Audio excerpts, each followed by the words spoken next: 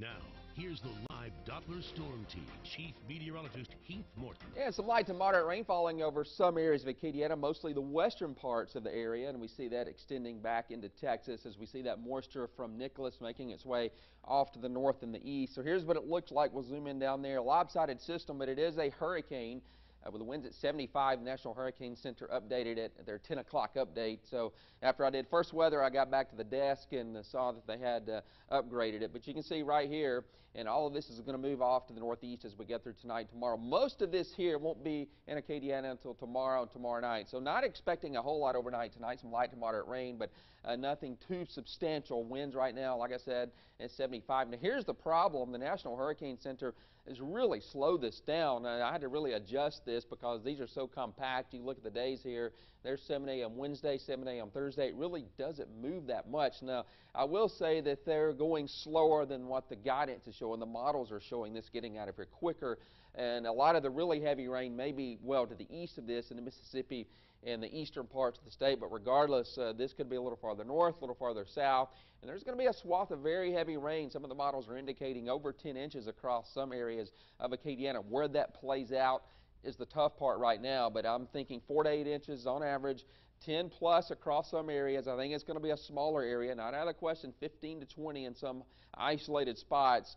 So that's going to be the main threat, flash flooding, mostly late tomorrow night into Wednesday morning. We should start drying out some Wednesday afternoon, some showers, but the heaviest stuff should be moving on out. 25 to 35 mile per hour winds and a low tornado threat, although we're going to be on the east side, so we do have that tornado risk. Coastal storm surge, not a huge risk here, 1 to 3 feet, as it's making landfall much farther west, and it is a weak hurricane, so that's not a big issue. The main issue, like I've said, that's the flash flooding. Here's what it looks like with the GFS. This has had a pretty good handle on this system with the location and everything, and I think it has a pretty decent handle on the rainfall totals. Now keep in mind, computer models, especially the global models, will underestimate rainfall totals, so this could easily be 6 to 8 inches across many areas of Acadiana. On average, though, 4 to 8 with some isolated areas more than that, but I think that's a pretty good consensus that we're looking at as we go through the next couple of days. Unfortunately, a lot of the deep tropical moisture will hang around, so we're looking at more rain as we go through the rest of the week. There's through Saturday at 10 o'clock. You can see some of the totals come up a little bit more.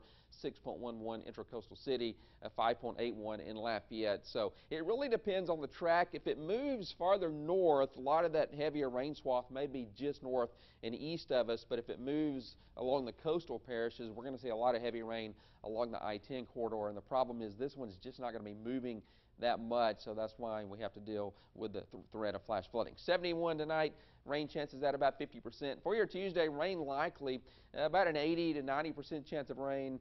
May have to bump that up to 100. Chris Cozart may do that in the morning. After looking at the latest computer data, it looks like we're going to see rain all across the area. Southeasterly winds at 20 to 25, so it'll definitely be breezy. And here's what it looks like over the next 7 days. I hope you enjoyed that sunshine over the weekend and the lower humidity, because this week is not looking good.